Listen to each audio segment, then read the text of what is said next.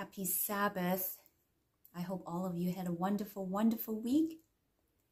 And I ask the Lord to bless us tonight with love, joy, and peace, and that His presence will be here to teach us, to continue to direct our minds and our hearts to Him. And may He continue to protect us and give us good health. And tonight we're going to continue with the book, Christ's Object Lesson. And the author is Ellen White. And tonight the title is New and Old Treasures. You know, while Jesus was teaching the multitude about the kingdom of God, He was also educating His disciple at the same time, because He's preparing them for their future work.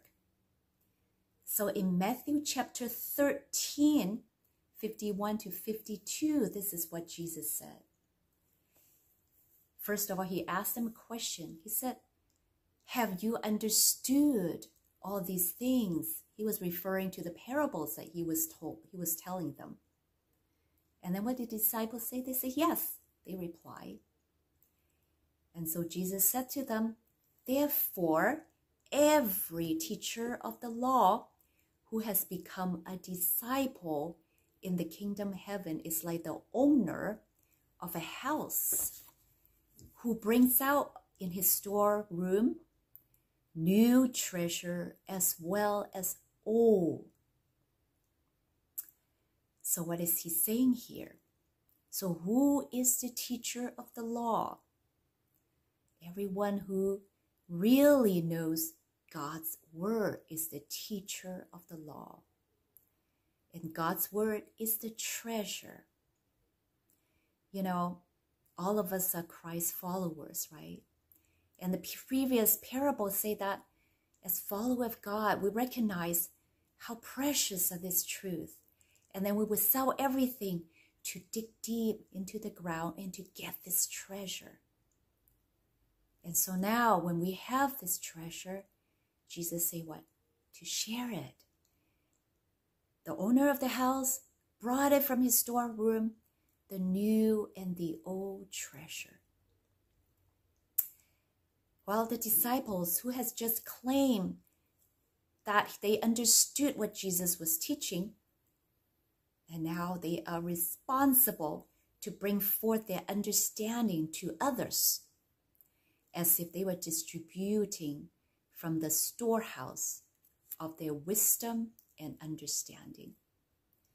The storehouse has new and old treasure. So what does that mean? What is the new and old treasure? The great storehouse of truth is the Word of God, including the Old Testament and New Testament. So these are the new and old treasure, the New Testament and the Old Testament. So we are to share the entire Bible. The truth in the Old Testament is just as valuable as the New Testament. Did you know that?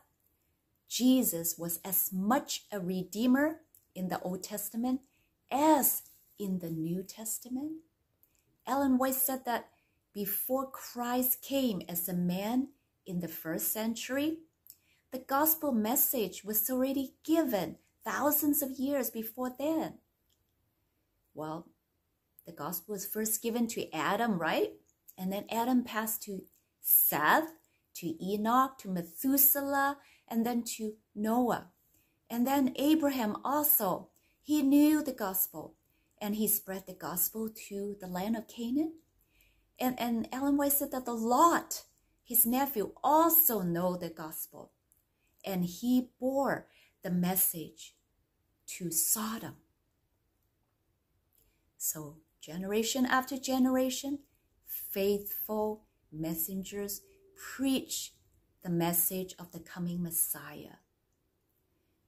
You know, the religious ceremonies the Jews observe was established by Christ Himself in the Old Testament time. Christ was the foundation, the base of the sacrificial offering, right? The Lamb of God. But the ceremony was installed thousands of years before. And these activities, celebrations, all pointing to Christ. So Christ, in essence, is the treasure in the Old Testament and the New Testament. So how is Christ's follower to share this old and new treasure? Well, as his follower, we would share his story, his life and his teaching, his humiliation on the cross, his purity and his holiness, his matchless love for sinners, for humankind. And they're going to share the Old Testament through all the sacrifices, ceremonies, which all point to Jesus.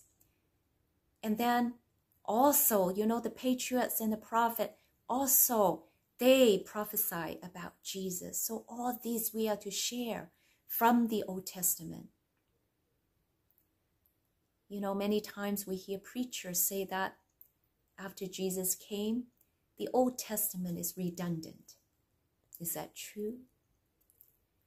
Jesus used the Old Testament to shed light on himself. And he quoted Old Testament, someone said 78 times. And to the Jews in the first century, what Jesus taught from the scripture, at that time they only have Old Testament. So actually what Jesus taught them, referring to the scripture that they knew, they took it as new light, something that they have never thought of, imagined of, and never taught of. Because the scripture was pointing to Christ, and they never look at it that way. So that was a new light to the Jews in the first century. Before Jesus left the earth, he told his disciples that the Holy Spirit would further enlighten them, and the Word of God would continue to be unfolding to them, and they would be able to present the truth in new beauty. Something quite interesting about the Word of God, Ellen White said. The story of redemption, including Christ's character, Christ's life, his death, his mediatorial work after his ascension, have been a study ever since the time of Eden. And yet, through the Holy Spirit, this gospel truth keep developing, and keep expanding. She said that in every age, there is a new development of truth, a message of God to the people of that generation. The old truths are all essential. New truth is not independent of the old, but an unfolding of it. It is only as the old truths are understood that we can comprehend the new. This is what she said. And so after I read that, I was wondering what new lights God wants to reveal to us in this 21st century. Well, it is said here in this chapter that we have to understand the old truth first before we can comprehend the new lights. Jesus understood the Old Testament. Whenever he was trying to explain his resurrection to his disciple, he always began at what? In Luke 24:27 said, he began at Moses and all the prophets. And he expounded unto them in all the scripture the things concerning himself. So Jesus knew the Old Testament well, and he brought forth the new light that point towards him. And so the new light glorifies the old. And furthermore, to share light, we first has to be the student of the light, which is God's words, right? You know, we know that there are three kinds of students. The first kind is they only believe the truth from the Old Testament, which was the first century Jews and also some of the Jews in today, the Orthodox Jews. But then Jesus said what? He said, had ye believed Moses, Christ said, ye would have believed me, for he wrote of me. You know, the Old Testament wrote about Jesus, the Messiah. And how can we do without New Testament to know that Old Testament pointing towards the New Testament is the continuation of the story of redemption? And then also there are a lot of people that teach and believe in the gospel only, the New Testament only, and they set aside the Old Testament. But what did Jesus say in John 5:39? They are they which testify of me. The Old Testament testify of Jesus. And the third type is the kind of student that we all should be. Those who teach both or learn or study from both Old Testament and New Testament.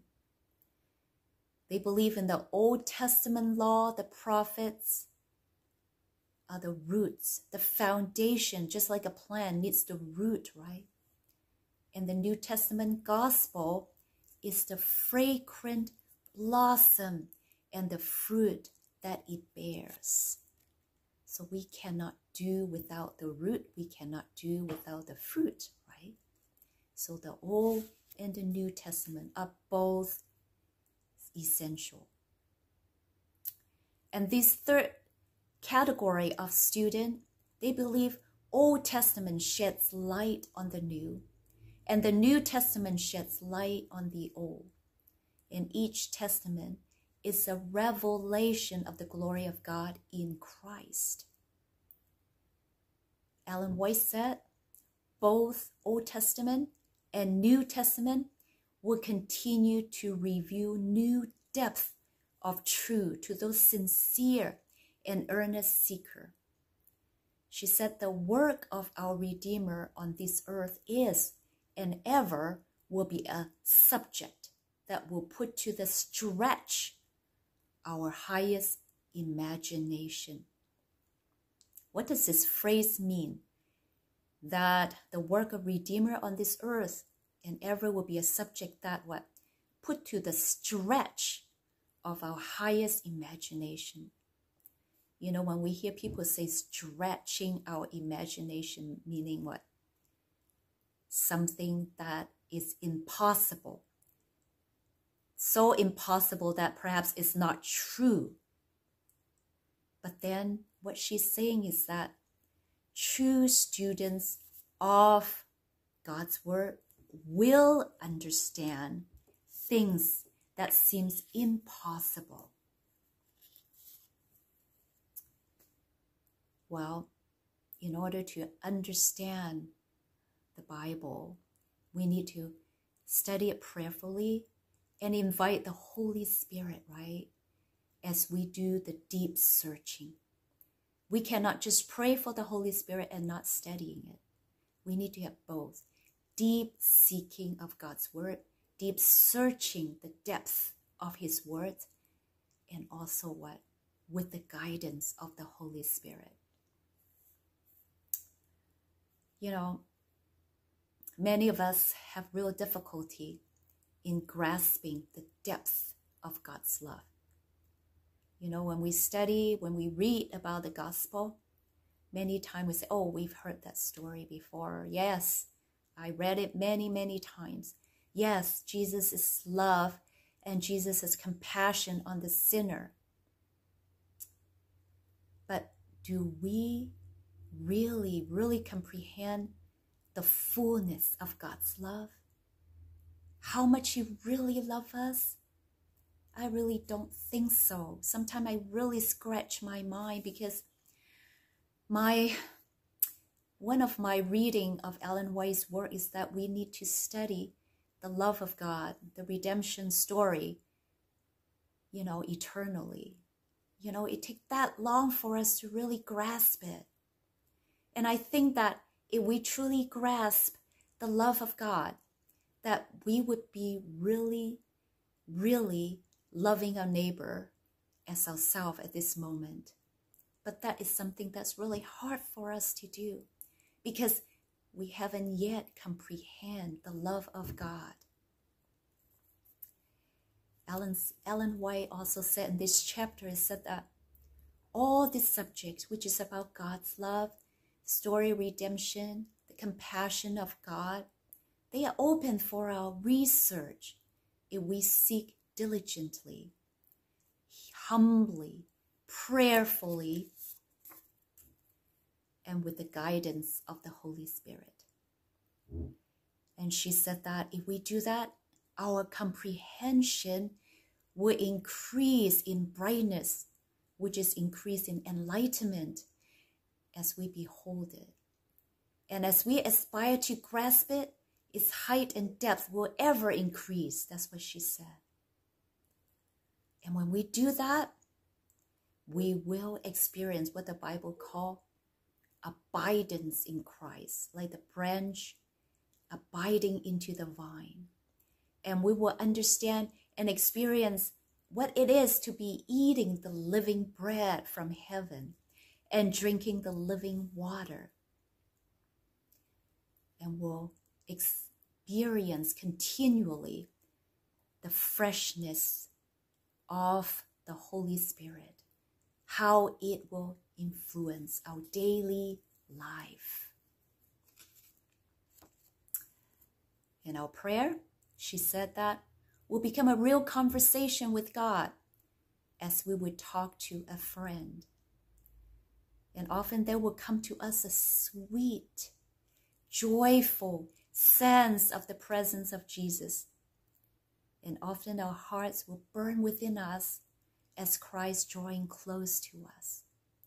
And we will have the Enoch experience. Remember the Bible says Enoch walked with God. We often wonder, what is it like to walk with God? Well, Ellen White said that those who really search His words, dig deep into His word, and with the guidance of the Holy Spirit, and with prayerfully with prayers as we study His word, they will have that experience, the Enoch experience. And when we do that, what would others see in us? What would they observe in us? They will observe what? There's humility, there's meekness, there's a living, perpetual, working spiritual energy, spiritual freshness and power and joyousness like the energy of a youth. Ellen White illustrates that person will be like a mountain stream fed by unfailing spring, and its sparkling water refreshes those who are tired and thirsty. And she said that these people would be what? True representative of Christ, and will not give lifeless testimony, and will not preach the same sermon over and over again, because his mind is continually being enlightened by the Holy Spirit. And this person will not be ministering with stale bread. They will present the old truth with new light, not old truth with staleness, but the old truth with new light. And there will be a new perception of truth, a new clearness of the truth, a new energizing power for those whom he is ministering to. Ellen White said the fire of God's love will be kindled within them. The word of truth will grow in importance, and it will transform the listener's mind and character. Wow. What a wonderful message. So in summary, this chapter, what I got from it is that as follower of Christ, eventually we will become teachers of the truth, sharer of the old and the new treasure from our storehouse. Our storehouse is what we have been inspired by the Holy Spirit, what we have gotten from the Word of God. So Christ tells his disciples to share this old and new treasures. And also, Ellen White expounded and also expanded much more, saying that, those who wants to share, first of all, they have to be a student of God's Word first. And then as we dig deep into God's Word, we become benefited from the Word. We become a living spring. We become what? A continual light for those around us. And that the message will no longer be stale, because God, through the Holy Spirit, continually enlighten us as we share this to others. And I hope and pray that each of us will become student of God's Word and then become sharer of His words. Happy Sabbath.